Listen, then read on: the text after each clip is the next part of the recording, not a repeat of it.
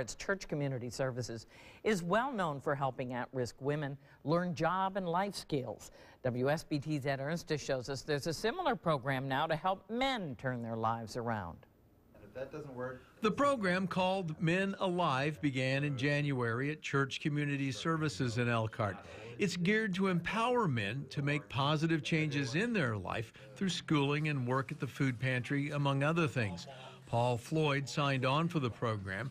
His wife recently passed away. Within the past year, he became a cancer survivor. Being in this group has taught me a lot, made me a much stronger, much better person, much better outlook on my life, and it's great.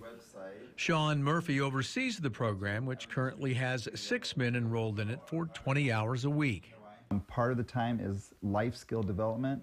Part of it is really getting them ready for the job market and to be successful out in the world. When you add it all up together, really changes their lives and empowers them. The hope with all taking part in the program here is that this will help them get their lives back on track, develop permanent job skills, and create a lifelong desire to remain healthy and productive. Tracy Heath is enrolled in Men Alive. He recently got out of prison. I was struggling. I didn't know what to do when I got out. It teaches you a lot about life, about religion,